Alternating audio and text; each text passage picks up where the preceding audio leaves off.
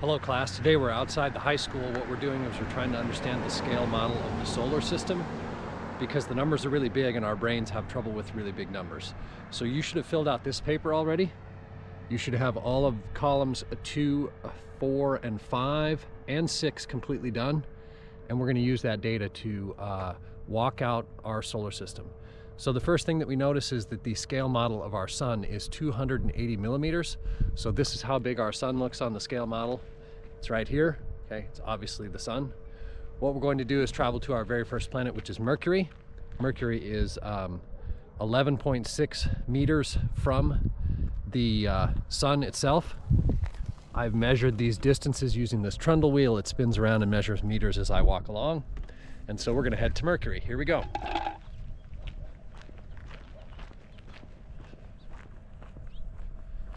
Here we've arrived at Mercury. A couple of things you need to know. Here's Mercury. What do you notice about it? It's really tiny. It's also the closest planet to the sun.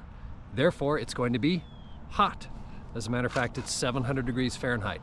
And it takes the least amount of time to orbit because it's the closest planet to the sun. We're gonna move to our next planet, which is Venus. Here we go.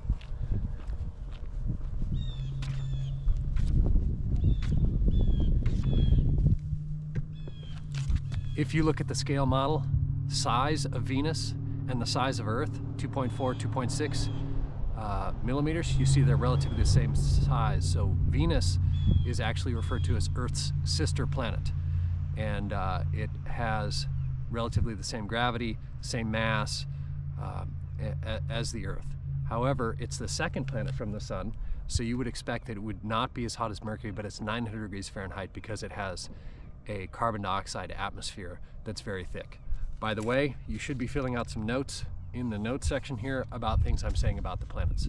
Moving on, our next planet is the Earth.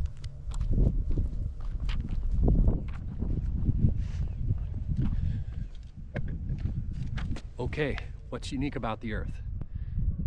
It's the only planet that has life, and it's the only planet that has water in all 3 forms. That's what's cool about the Earth. Okay, we're gonna head to our next planet, which is Mars. Very interesting thing. Venus is only 8.4 meters that way. Mars is 15.6 this way, twice as far. But we've sent over 40 spacecraft to Mars and very, very few to Venus. Wonder why that is.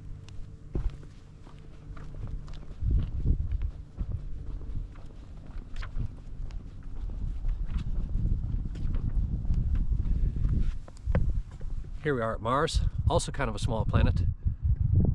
What you need to know about Mars is it's called the red planet. The reason why we sent so many spacecraft there is we found signs of water existing in the past and possibly currently.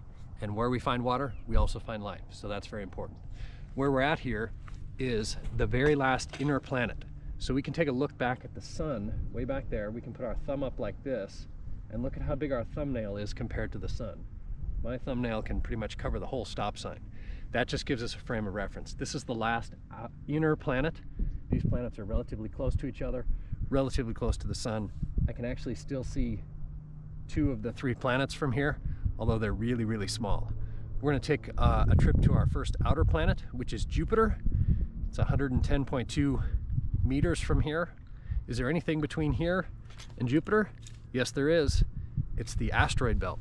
And when astronomers were designing their first spacecraft to travel through the asteroid belt and go to the outer planets, they were very worried that the asteroids would smash into their spacecraft and destroy the spacecraft. But what we found out was that the average distance between asteroids in the asteroid belt is actually 10 million kilometers, which is roughly about 6 million miles between asteroids. So there's really no problem in sending a spacecraft through there. Plus, most of the asteroids orbit in a disk, so if we send our spacecraft above or below that disk, no problem there. We've almost made it out to our first outer planet, which is Jupiter. If you look at Jupiter, you can see one thing very interesting about its scale model size. And what is that? Well, if you took every other planet and every other moon in the solar system and added them together times 2, that would equal Jupiter. So here's Jupiter in our scale model. Looks pretty big compared to the other ones. The other ones were just little specks. Now, speaking of speck, take a look back at the sun and compare your thumbnail in size to the sun. Whoa, not even close. The sun's really tiny from out here. Can't see any of the inner planets. So now you can see why it's called an outer planet.